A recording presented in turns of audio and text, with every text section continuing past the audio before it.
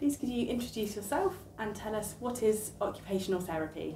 So my name is Nicola Mead and I'm the professional lead for occupational therapy in Somerset Foundation Trust.